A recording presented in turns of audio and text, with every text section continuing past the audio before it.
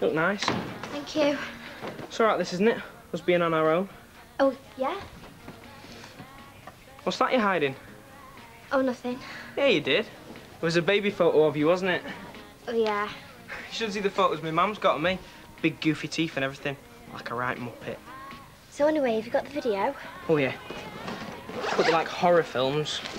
Well, I haven't really seen that many. Not scared, are you? It's all right. You can hide behind me.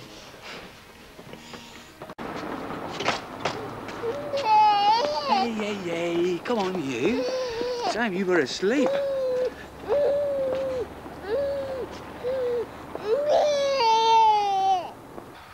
It's better. It's more scary with the lights down. Oh, I can't even look. He's gonna get her. What's that? I don't know. Well, who is it? Oh, my God. What's going on here? Nothing. You frightened the flaming life out of us. I thought you had burglars. Sorry, we're just watching a video. Yeah, well, I'm talking to her, not you. And who are you, anyway? Oh, here, Sarah. What? Well, are you going to look after her? Are you just going to let her cry? Oh, come on, what's the matter? Are you going to look after your daughter? She's yours? Yes. Why, did she forget to tell you that? Martin, please. Or was she just lying? Because you're getting really good at that lately, aren't you, Sarah? Maybe I should go. Yes, maybe you should. Sarah? So, perhaps you'd like to tell me what's been going on? All that rubbish about Candice. About needing to be with her. I mean, I believed you. I even gave you the taxi money. There was nothing else I could do. And lying about your own baby. I just can't fathom you, Sarah. See, I knew you wouldn't understand. I wouldn't understand what? I hate it. What? What do you hate? All this. Like making stuff up just so I can have a life. I mean, all the girls at school, they can go out all the time. Well, you're a mother, Sarah. You can't be like that anymore. And you think I don't know that? I mean, I come home from school just so I can see Bethany. I mean, I phone her up in my lunch break to make sure she's okay. And I spend half the night up with her. Yes, I know it's hard. You don't know the half of it, and none of you do. I just want it to be normal for a change and just go out like everybody else does. So you thought you'd lie about Bethany then? Well, you did, Sarah. You pretended she wasn't yours. No, I didn't. Oh, stop lying to me. Look at her, Sarah. She's your daughter. She relies on you for everything. You just stood there and denied her. Please, Martin, don't tell Mum. Well, I'm sorry. I can't promise anything now. Martin, please, if you tell Mum what I did, she'll never forgive me. Please. So you're here to tell Mum? Oh, I'm sorry, Sarah. What's to know? Why, other than to make my life even more miserable? We were watching a video, you know we were... You can't keep on acting like you've not got a baby. Just because it suits. What are you doing here? Oh, I'm going to bed. But this one, last night, left me with Bethany so she could have a lad round here. What? We were only watching a video. What lad? A boyfriend? Yes, a boyfriend who, get this, doesn't know she's got a baby. Yes, well, he does now, doesn't he? You come back here, Sarah. What the hell were you doing to let her bring a lad round? And who is he, anyway? Now, don't start on me, Gail. What do you expect, Martin? I have responsibility for her most of the time. You have her one night and this happened. Gail, she lied to me. She had it all worked out in advance. I had no reason to be suspicious. Gee. And anyway, didn't you have any inkling that she had a boyfriend? No. I've been dreading this happening. Oi. Glenn never said he didn't want to talk to you again, did he? Yeah, I know, but look on his face was like he had plague, never mind a baby. So did he say out about Bethany? You know, about you not telling him? No. Martin was more upset about me keeping Beth a secret than he was with catching me with Glenn. For the look on his face. Sarah, that's parents. If they can't shout at you, they'll take you on the biggest guilt trip they can. Yeah, I know, but I pretended she didn't even exist. So what are you going to do about Glenn? Are you going to ring him? No. Well, I would. Yeah, I know you would, but I'm not. No, if he's going to ring me, I'll let him ring me, just to see if I'm all right at least. Well, if he doesn't, you know he's not worth it, OK? Yeah, I know, but I really liked him. Well, he's not that nice. Yes, he was. Well, there's one thing good to come out of this. Yeah, what's that? That little nugget of a brother can't blackmail you anymore.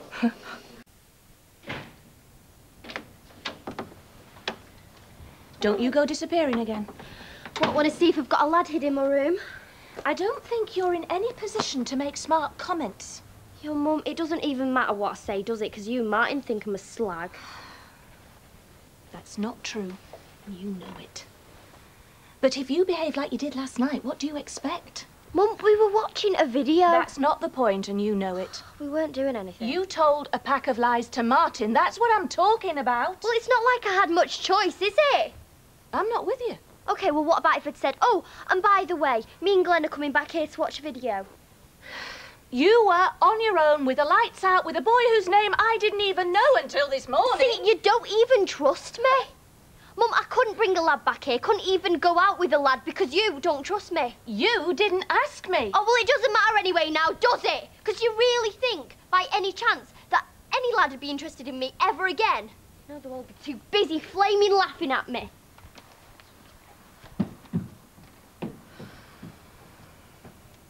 It's just typical.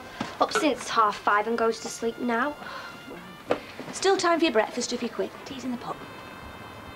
Oh, cheer up, Sarah. Only a week to go and it's Christmas. Exactly, so why do I have to bother going in? There will be other lads, you know. Yeah, like you'd know. I still remember when Barry Teasdale dumped me for Maureen Plaskett 2 days before my 14th birthday. It was dinner time. Oh, Mum. All right. But just imagine if he hadn't. I wouldn't have met your dad. I wouldn't have had you, would I? Mum, don't even bother pretending it's the same, because it's not. I mean, Barry, whatever his name, didn't dump because he had a screaming, stinking baby, did he? Little bird tells me it's a bit of a looker, this new lad of yours. Glenn, is it? Yeah, it's all right. But it's not mine, though, not now. Oh, right. So were you not planning on telling him about Bethany? Not ever? Well, I should have. It's because I heard half the lads at school won't look at me twice. Oh, Sarah. It's true, I'm sick of it. I just wish I'd never had her. Well, you don't mean that. No? No, of course not. You love Bethany, we all do. All my friends are out having a great time. They've got Saturday jobs, they go shopping. I can't even go to the magazine club at school because of her. I hate it, I hate her. Well, I don't believe that. I don't believe that for a second. You know, I were only a couple of years older than you when I had my Stephen. Yeah, exactly. And you gave him away, so you must know how horrible it is. Wrong. Absolutely wrong. Do you think I would have given him away if I didn't have to? Well, I think you made the right choice, yeah. No, I made the worst choice. I made the worst choice possible. I mean, it were different all those years ago. It wasn't just the Blanche Hunts that were pointing the finger at me. It was everybody. Your gran were the town slut. So you can imagine what folks were saying a couple of years later when I had your mum. Yeah, I know, but you kept her. Oh, yeah, yeah. No way was I going to go through all that heartache again. And yes, there weren't many boys that wanted a girlfriend with a baby. But there were a few. Yeah, well, there aren't any now. Oh, don't be silly. Oh. Oh, Sarah. You are a lovely, beautiful girl. And hundreds of lads that want to go and take you out. Yes. And a few will be fine about Bethany. So, Gran, when do I tell him? Is it like 2 weeks into the relationship or after the first date or what? No. Tell them at the start.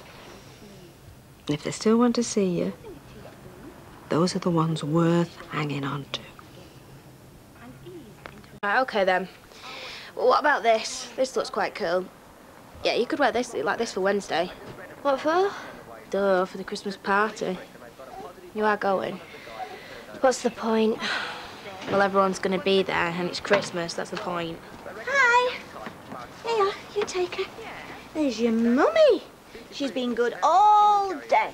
And she slept for an hour this morning as well. stopping for your tea, Candice? Oh, no thanks, Mrs. Platt. I better be off. So is this about Glenn? Look, Does he not phoned? I think he's changing. No, he hasn't phoned. I don't think he's going to either. Well, why don't you phone him? Why do you think? Let me check you. No one's going to want to cop off with me ever again, are they? Don't be stupid. I'm not being stupid. Candice, you don't know what it's like being me. Well, I'm with you every day, 24/7. Yeah, well, it's not being me, is it? No one looks at you like you're something they trod in. They don't look at you like that. Remember, everybody in the class used to fancy you. Yeah, used to, exactly. Not anymore, though. Not since Sir. They all treat me different. No, they don't. Look, it's all in your head. Hey, shh. You see, that was different with Glenn. Because I didn't go to the same school as him. I could just be exactly who I wanted to be with him. Not just some daft little slag with a baby. Will you stop feeling so sorry for yourself? It's not as if you can change anything. You might as well just get on with it. Oh, well, thank you, Candice. Well, I don't know how you put up with me. Listen, why don't you just go? All right, I will.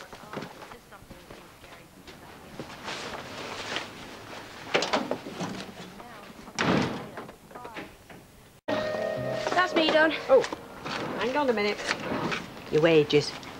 Have you broke up yet? Yep, today, Christmas party tonight. Should be really good. Oh.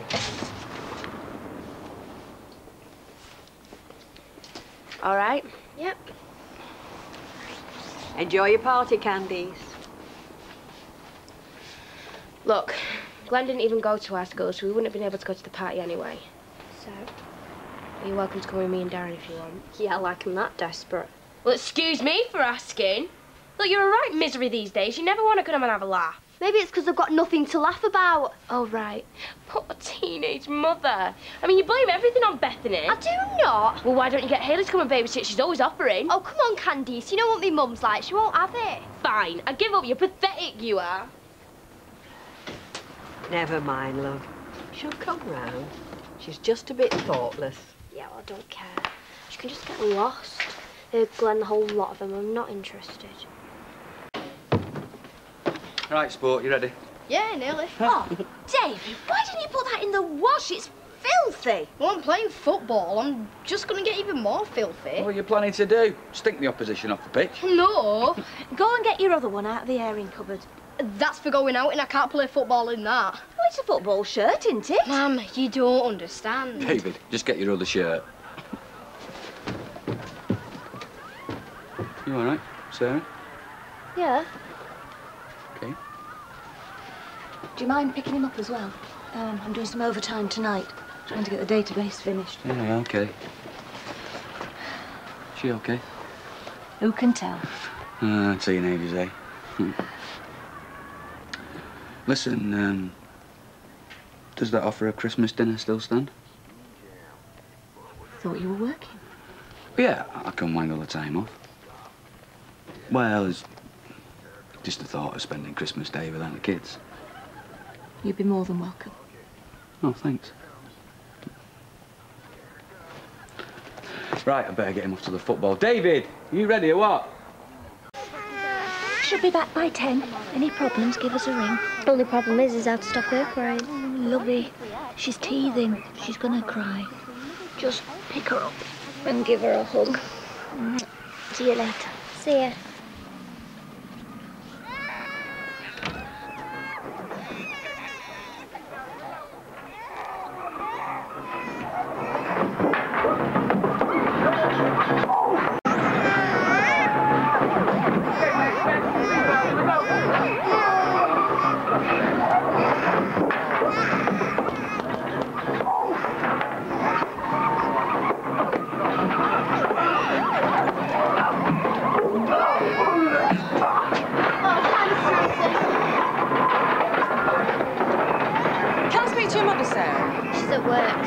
You can hear yourself think with that blasting out. I don't need to think.